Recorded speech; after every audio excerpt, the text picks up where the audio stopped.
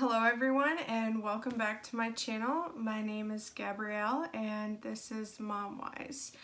Today I am going to be going over my third trimester and also I am 35 weeks pregnant and a day. So if it sounds like I am out of breath, that is because I have a lot of pressure right now and Walter is getting very big. So I'm just gonna briefly go over my third trimester symptoms that I've had throughout my third trimester, maybe some difficulties that I found that came along with the third trimester. And so also, if you do hear some dogs in the background, I do dog boarding and walking, and currently I have 3 dogs in my house, so might get a little bit noisy and try to keep them as calm as possible, but it's really unpredictable. Okay, so to start off with my third trimester symptoms, I would have to say the one thing that I noticed the most was feeling fatigued more. It's like the fatigue came back like the first trimester, like I had in the first trimester, and it was more like I could go about my morning walks, and by I would say around 2 p.m., 3 p.m. when my partner went to work, I started to get really tired and would need to take an hour or 2 nap. And after that it was I'd say I was having a lot of difficulties, new physical difficulties on my walks. It became more harder to go on them for a half an hour walk, because I started getting pains in my groin, or also I started getting pains in my lower abdomen. And it's mostly in the beginning it was just a stretching feeling, whereas now it is more like a contraction feeling, and I'll get more into that in a minute. And so the other thing about my third trimester is shortness of breath, and it is so for real, because the pressure of the baby just pushing everything up now. It's you know, the uterus is at its full size, and it's just so full, and it's all baby, and it's really something new. I mean, I never expected anything like this, and I definitely underestimated pregnancy in itself, or what other moms went through to have their children. And I'm definitely glad I waited until now to have a baby, because I don't think I would be totally ready to accept everything that pregnancy had to offer. I feel like I'm more mature now, and I can, you know, go about this more positively. And speaking on that behalf, I have had a lot of different emotions. Hard to describe, but overall it's physically I feel drained, so then emotionally I feel even more drained. And with that, I am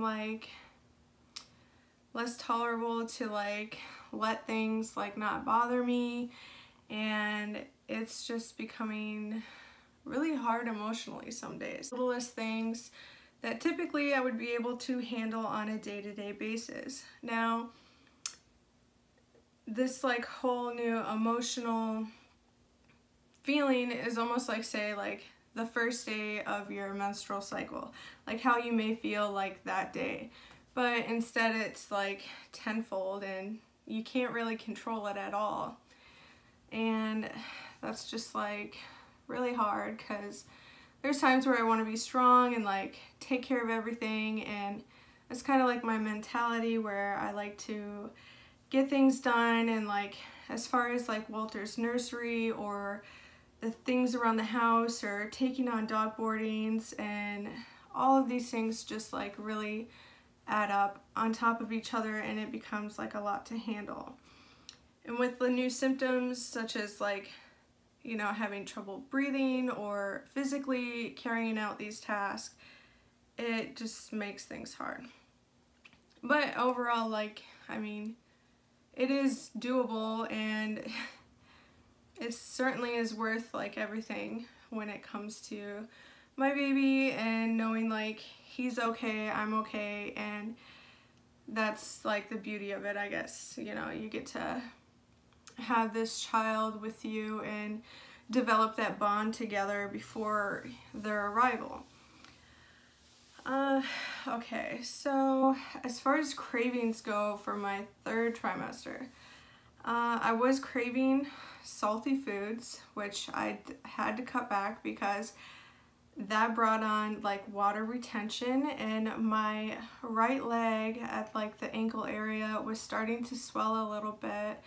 I mean, my blood pressure was fine. My doctor said that was good, but I had to cut back on my salts. And when I did that, it definitely helped out. Like, don't really have as much swelling in my ankle on my right side, and I'm having less pain as well in my leg when I do my dog walks. Let's see. As far as I know, right now I'm 35 weeks and 2 days, and I have my 36-week checkup coming up here soon. And he was in a breech position. It was like he was like in a plank position where his like body was like this, like his head and then his butt and then his legs went up. And so that was like, you know, stressful in itself. But I was totally open to having like a cesarean, because whatever is gonna work to, you know, get us through this, you know, safely, and making sure that he, you know, he's taken care of like the right way. And I trust my doctor with everything that he's decided so far. And if a cesarean was needed, then so be it. But my last appointment I went to, he said that the baby was head down. So I'm hoping he stays in that position. He is getting bigger, so I can't really see him like really doing a 360 or like turning anytime to be back in a breech position, because I mean, he's only getting bigger and there's only so much room in there. And there's really not that much room right now anyways. I mean, last we knew, he was in like the 70th percentile for weight, and I was a big baby when I was born, and so was my partner. We both were like 9 pounds, and my partner's like 6'3", so I mean, we're bound to have a big baby, more or less. At least we think. And he's measuring big, so might be, you know, a big baby, which is okay. It's totally awesome, because I know he's healthy and don't really have any worries about that. But last I knew, my doctor said he was in like the head down position. And I kind of feel like more kicks, you know, up in my abdomen. So I think that's what it is. I'm not sure. It's really hard to tell sometimes. He's just like all over the place, and his movements are so strong. It hurts at times, but it's okay. Yeah, so pretty soon I go and have my 36-week checkup ultrasound along with that, and we will know for sure like if he's actually in the head down position. That's what we're hoping for. I really want to have a natural birth, but like I said, if it did come to having a cesarean, I definitely would be open to it 100%. And the fact of having surgery doesn't really bother me at all, because I've had previous surgeries, I mean, covered in tattoos and everything, so the thought of pain doesn't really bother me. Let's see here. But I don't know. Other food cravings I had was definitely been craving like a lot of salad and fish with like lemon juice for dressing. I think it's like maybe like the acidity of it, and like the salad is great for me and great for him, so that's always good. And I've been craving veggies throughout my whole pregnancy, like baby carrots. For some reason they're like really good because they're watery and they're small and they're snackable, so it's really good stuff. Let's see here. 35 weeks. So I pretty much like starting my 34th to like the 35th week is when my symptoms, or like physical symptoms, have been getting worse. I've been having like Braxton Hicks contractions every day I walk the dogs I watch, and it's like I go on my walks in the morning and I'll be walking for a little bit. I wear like my pregnancy belt to help support me and support my back, so it makes it more comfortable for me. And even then, so it's happening, like the contractions are happening. They start in my lower abdomen and it's like really kind of like low on both sides, and then I'll like slowly start to feel like it tightening around the sides and then like going towards the center. And I know they're like Braxton Hicks because of the fact that if I was to like, sometimes like I bend over like my tummy down so that way it's like relieves some of the tightness on the muscles to give them like a break, because I know like when I'm walking, of course, you know, you're straining your body more. It's definitely working harder. And yeah, so that's like one of the big symptoms, or like the more difficult ones. The other one is like that comes with some pain, is when Walter and I are on our walks, he's moving around inside, and then like all of a sudden I'll like feel like a jab to like my, it's almost as if it feels like he's grabbing my bladder and just like holding it tight and not letting go. Like I don't know if they can do that, but because of like the water, you know, or the uterus, I have no idea, but it certainly feels that way. Oh my gosh, it's difficult because I'll be walking and then I'll be like, ow, you know, this is so real, this is hurting. And I'll be like by the lake or something, and there'll be like people walking down the trail and they're like looking at me like, oh my god.